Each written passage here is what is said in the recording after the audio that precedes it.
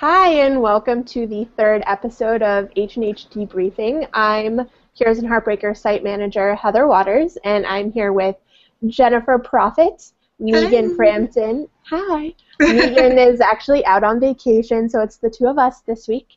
I thought I would kick us off by talking about a few of the site's biggest, most exciting stories this week. We were really excited to hear that Sherilyn Kenyon has released the whole first chapter of Son of No One, her next Dark Hunter book, which will be out on September 2nd, I believe. So we're really excited about that one. And Heroes and Heartbreakers actually did an exclusive sneak peek at Christina Dodd's romantic suspense novel, Virtue Falls. We're also really excited about that one. And I think that you guys really had a blast with our Too Stupid to Live versus Kick-Ass Heroines post. Lots of awesome comments on that post, so keep them coming.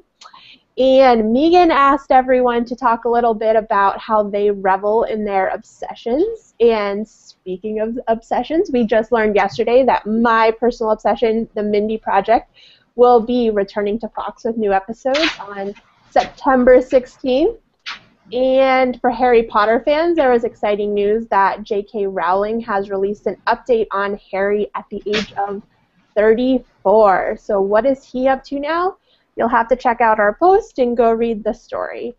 Brandon Routh is joining the cast of Arrow, and all of our Olicity fans, like me, are wondering what that means for Felicity and Oliver in Season 3 if Brandon Routh's character does in fact turn out to be a potential love interest for Felicity. So lots of really cool stuff on the site this week, and we love all your comments and hope you'll keep them coming. And Jen, I feel like you were excited about a post going up today. Yes. So we have a secondary characters, secondary relationships post going up today in just a couple of minutes, actually. And it focuses, like I said, on the relationships in these books that sometimes can be more memorable than the main couple themselves. So Tiffany Tyre is the blogger who wrote that post for us, and she talks about characters from Kate Pierce's erotic series, Sydney Croft's acro series, and just really touches on why those really stood out for her. And she and I were talking about it, and I have a couple that I'd add, including Esme from Eloisa James's Duchess Quartet. She was kind of an adversary a lot of the times, but then ended up really being a character that you rooted for, and you really wanted to see her have a happily ever after. And then, funnily enough, Sydney Croft, who's mentioned in Tiffany Tyre's book, is one of the pseudonyms for the writing duo Stephanie Tyler and Larissa Ione. And Larissa Ione has another really memorable couple for me. Jem and Kai never get their own book throughout the entire series of Demonica, but they do get lots of little scenes throughout. And Larissa actually said on her website that she feels that they have a much more complete story than other characters because it's told for such a long period of time.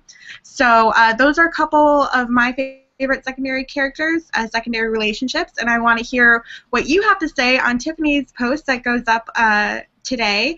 And then also let me know, do you think that you feel more fulfilled having a secondary storyline in books, or do you want all of those secondary characters to actually have books of their own? Oh, I have to weigh in on this. I just realized that in our Too Stupid to Live versus Kick-Ass Heroines post, Alyssa Locke gets a shout out, and I have to say that she is one of my favorite secondary characters, and I was so excited when she and Sam got their own book in the Troubleshooter series.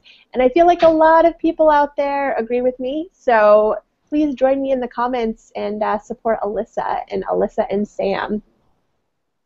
Awesome. So yeah, let us know in the comments some of your favorite secondary relationships that you've seen in books, and then make sure to go comment on Tiffany's post. And I think that's all that we have for you today. So let us know what you're excited about on the site, and what you're adding to your own to be read piles now after this. So thanks, guys.